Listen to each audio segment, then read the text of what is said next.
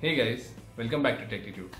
I know it's been quite long since we've released a video on our channel, and it's because I got caught up in some personal stuff. So right now we're getting back at it slowly and we'll get there soon as well. And first of all, thanks for supporting us and all. And this is my first time getting in front of the camera and I hope it goes well. So let's get on with it. And to start off, we are doing an interesting video today. This is a feature that's quite famous in recent smartphones that are trying to go bezel-less with notches and stuff. So this is how to enable gestures on your smartphone and remove the bottom navigation bar, just like the iPhone and maybe OnePlus 6.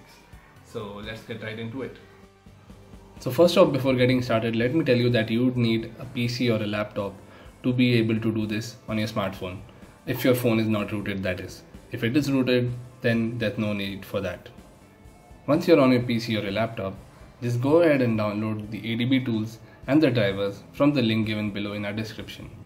So after clicking on the download ADB link, you'll have to go to download this, and you'll have links for Google Drive and other file sharing sites as well. Once you're here, just click on download and you'll get the ADB setup file download here. Once that's done, just save the file and yeah, you're good to go. So then just open the file that's downloaded on your PC and run it. Give it the permissions that it requires, and then you'll get the screen wherein you'll just have to press Y and then enter, Y and then enter,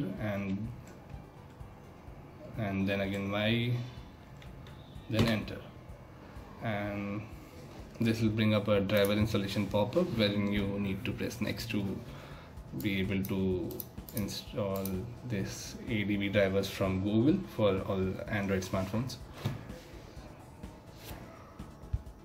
So now that's it. So now that it's completed, let's just close this. So the next step that you have to do is you have to go and enable the USB debugging on your Android smartphone. So to do this, you'll have to enable the developer options on your phone.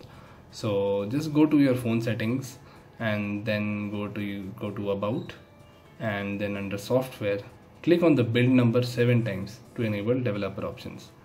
Then go back to your settings main menu, scroll down to the bottom, and you'll see developer options here. Switch this, turn this on if you need, if some turning on is required, and then just scroll down slowly and you'll find a option named USB debugging, and just click on that to enable it.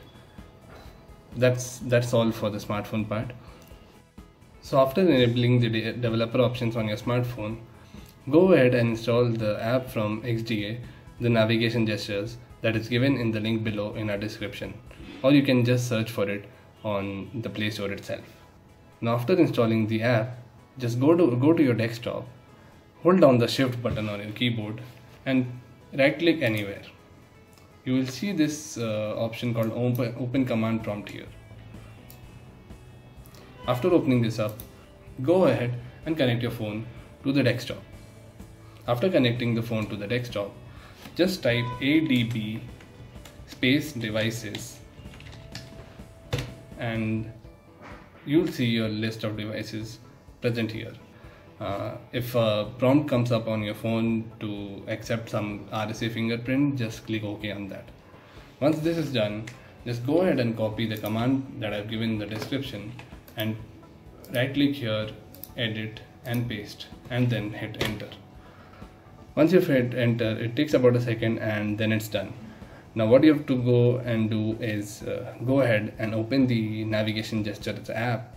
In that app, grant any permission that it requires you to. Say for accessibility settings, you need to scroll down and agree for it, and just click on next, and once all this is done, you will be able to see an option to enable gestures. Once you do so, you will see your bottom navigation bar disappear, and a small bar appears just above the bottom chin of your phone. and that is the navigation gesture pill. So to configure that, click on the top right gear icon, and then you will see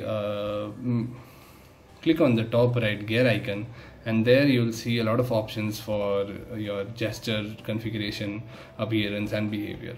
You can go ahead and customize gestures for different actions, where like you can swipe up and hold for recent apps, swipe left for back, swipe right for recent apps, and many more. Then you can also go ahead and change the appearance of the pill, where you can increase the width, the height and the position of the pill on your phone. And also you can go to the behavior settings, wherein you can decide how long you need to hold up the swipe and up gesture for the recent apps to come up, and the vibration intensity and stuff. So yeah, that's it. And now your phone is kind of bezel-less, at least on the gesture part. And hope you guys found it helpful, and surely will be coming up with a lot better videos from now on, and hope to see you guys in the next one. Do subscribe to our channel and keep on liking our videos, guys. Thanks for the support, and we'll be back with another one.